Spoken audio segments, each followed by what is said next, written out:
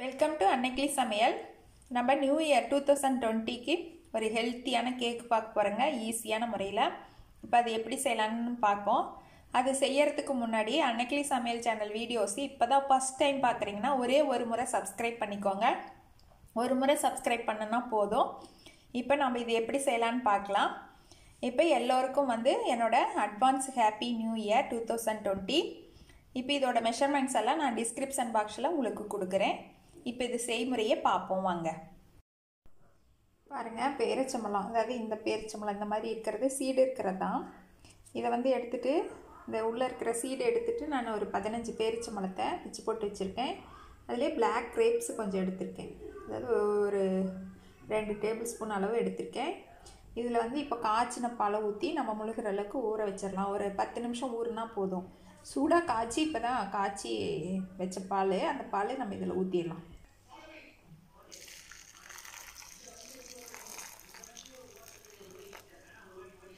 இப்போ இது ஒரு 10 நிமிஷம் ஊறட்டுங்க. ஊறுனதுக்கப்புறம் நம்ம இது என்ன செய்யலான்னு பார்ப்போம். இப்போ நட்ஸ் எல்லாம் கொஞ்சம் கொஞ்சம் நான் எடுத்துருக்கேங்க. இதெல்லாம் பொடியை நறுக்கிக்கணும். டியூட்டி ஃப்ரூட்டி 2 கலர் எடுத்திருக்கேன். இது கொஞ்சம் கொஞ்சம் சேர்த்துக்கலாம், நம்ம ஒவ்வொரு டீஸ்பூன் சேர்த்துக்கலாம். வால்நட் கொஞ்சம், முந்திரி கொஞ்சம், பாதாம் கொஞ்சம் நான் எடுத்திருக்கேன். நீங்கள் வேறு என்ன நட்ஸ் வேணாலும் சேர்த்துக்கலாம். அதாவது இந்த காஞ்ச திராட்சை ரொம்ப சேர்த்தா புளிப்பு டேஸ்ட் அதிகமாக இருக்கும். நம்ம ஆல்ரெடி பெரிச்சம்பழத்தோடு கொஞ்சம் ஊற வச்சுருக்கோம், அதுவே போதுமானது. இப்போ இதில் பிஸ்தா மட்டும் வேணால் கொஞ்சம் சேர்த்துக்கலாம். இப்போ இதெல்லாம் நம்ம நறுக்கி எடுத்து வச்சுக்கலாம். பாருங்கள், ஃபஸ்ட்டு நம்ம ஒரு இந்த மாதிரி அகலமான பாத்திரம் எடுத்துக்கணும். அடியில் இது நம்ம எந்த பாத்திரத்தில் கேக் பேட்டர் வைக்க போகிறோமோ அந்த பாத்திரத்துக்கு உள்ளே வைக்கிறதுக்கு நம்ம எவ்வளோ அகலமான தேவையோ அந்த மாதிரி குக்கர் எடுத்துக்கலாம். இல்லைன்னா இந்த மாதிரி கடாயும் எடுத்துக்கலாம்.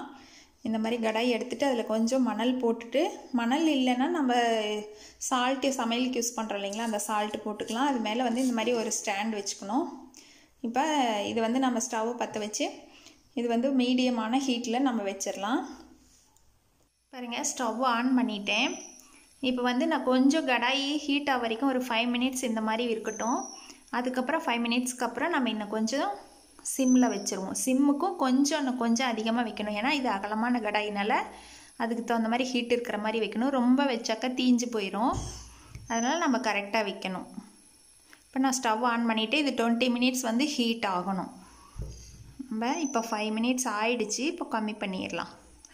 இந்த மாதிரி இருக்கணும். இப்போ நம்ம இதை மூடி போட்டு வைக்கணும். மூடி போட்டுடலாம். பாருங்கள், நம்ம அது ஹீட் ஆகிட்டு இருக்கும்போதே நம்ம இது கோதுமை மாவு, நான் இப்போ இது 1 கப் போட்டிருக்கேன், 200 கிராமு. இப்போ இதில் பேக்கிங் பவுடர் பாருங்கள், இதுதான் இந்த டப்பாவில் இருக்கிறது. இது ஒரு 1/2 டீஸ்பூன் எடுத்திருக்கேன். இப்போ இதை நம்ம நல்லா சலிச்சுக்கலாம். நான் இந்த ஆசீர்வாத் தாங்க எடுத்திருக்கேன் கோதுமை மாவு. பாருங்கள், நான் வெல்லம் எடுத்திருக்கேங்க, 1/2 கப் எடுத்திருக்கேன். 1 கப் கோதுமை மாவுக்கு 1/2 கப் வெல்லம் எடுத்திருக்கேன். இப்போ இந்த வெல்லத்தை நல்லா நான் மிக்ஸி ஜாரில் போட்டு பொடியை பண்ணிக்கிட்டேன்.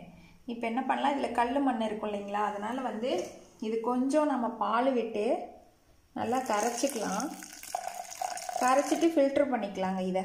ஏன்னா இதில் கல் மண் நிறையா இருக்கும், அதனால் பால் விட்டு கரைச்சிட்டு நம்ம நல்லா அதுக்கப்புறம் நம்ம இதை வடிகட்டிக்கலாம்.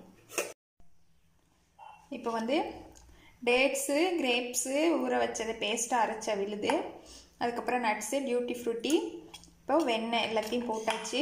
இப்போ அதுக்கப்புறம் நம்ம இந்த வெல்லம் பாலில் கரைச்சி வச்சுருக்கோம் இல்லைங்களா, அதை ஊற்றி நம்ம மிக்ஸ் பண்ணிக்கலாம். மிக்ஸ் பண்ணிவிட்டு லாஸ்ட்டாக நம்ம இந்த கோதுமை மாவை சேர்க்கணும். இப்போ கோதுமை மாவு சேர்த்தாச்சு. இது மிக்ஸ் பண்ணும்போதே நம்ம கொஞ்சம் வெனிலா எசன்ஸ் சேர்த்துக்கலாம். வெனிலா எசன்ஸ் சேர்த்துக்கலாங்க.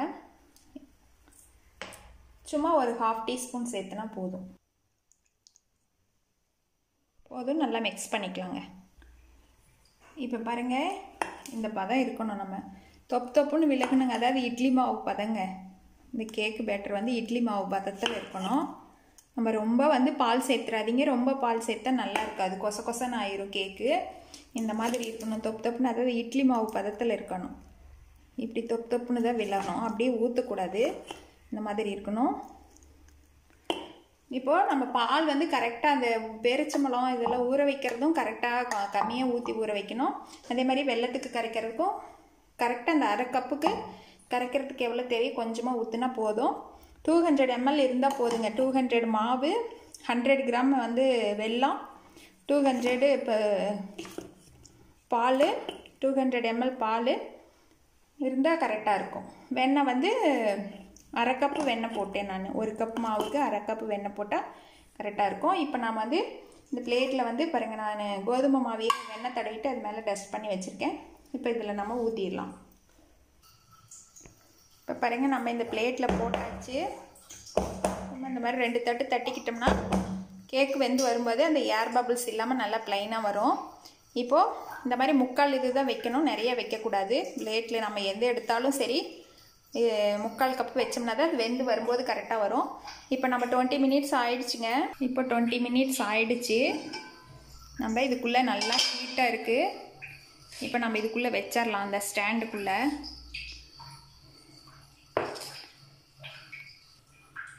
இப்போ பாருங்கள், நான் வச்சுட்டேன். இப்போ வந்து நான் மூடிடுறேன்.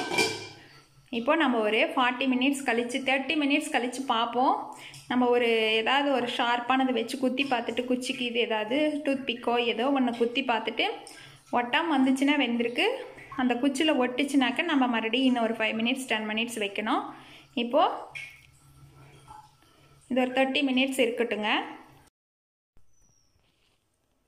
பாருங்க, 40 மினிட்ஸ் ஆயிடுச்சு. இப்போ நம்ம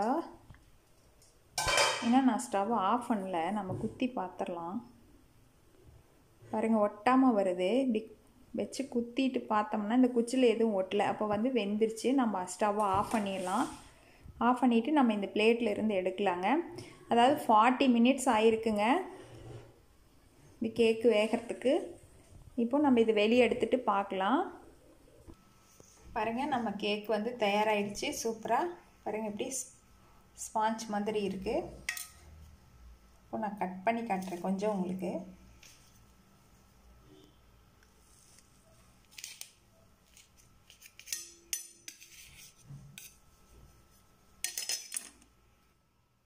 பாருங்கள், டேஸ்ட்டு ரொம்ப அருமையாக இருக்குங்க. நட்ஸு கேக்கு நம்ம வெல்லம் போட்டு செஞ்சதுனால ரொம்ப ஹெல்த்தியும் கூட, சுகர் சேர்க்கல, அதனால் ரொம்ப சூப்பராக இருக்கும்.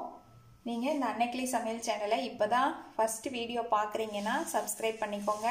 உங்களுக்கு பிடிச்சிருந்தா லைக் பண்ணுங்கள், ரொம்ப பிடிச்சிருந்தா ஷேர் பண்ணுங்கள். நான் டிஸ்கிரிப்ஷன் பாக்ஸில் மெஷர்மெண்ட் எல்லாம் கொடுக்குறேன். Thank you friends.